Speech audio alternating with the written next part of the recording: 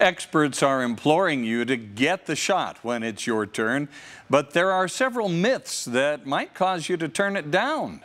Fox 13's John Franke sat down with an expert from BYU to separate fact from fiction. Social media offers a sea of information. Some is legitimate, some is dangerously false.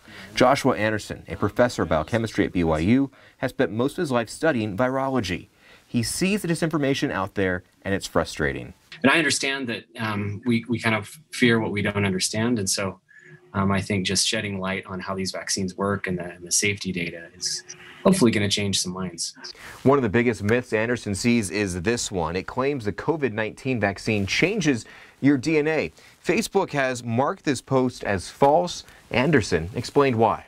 There's a myth that RNA is going to somehow permanently change our DNA, and that's just not possible. With the way our cells work, RNA can't incorporate into DNA, it can't change DNA. In fact, Anderson describes RNA, or ribonucleic acid, as a code. In the Pfizer and Moderna vaccines, it tells our body to make the spike protein of the virus, which activates our immune system to produce the COVID antibodies. That leads to the next myth, that getting the vaccine can infect you with the virus. You cannot get the virus from the vaccine. So the vaccine just encodes or contains one tiny part of the virus, the spike protein. And the spike protein cannot turn into the virus. Those symptoms you may feel after getting the shot don't mean you're getting sick. In fact, they represent the opposite. Really, they should be taken as a positive, that we're developing antibodies against SARS-CoV-2.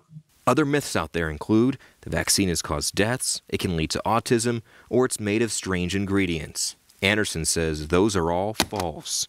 He'll continue to fight disinformation while advocating for the truth, science that shows this vaccine is our safe ticket out of this pandemic. A lot of research converged to make this moment possible, to have a vaccine so quickly available. And for it to work as effectively as it does is just pretty much a miracle. In Salt Lake City, John Franke, Fox 13 News, Utah.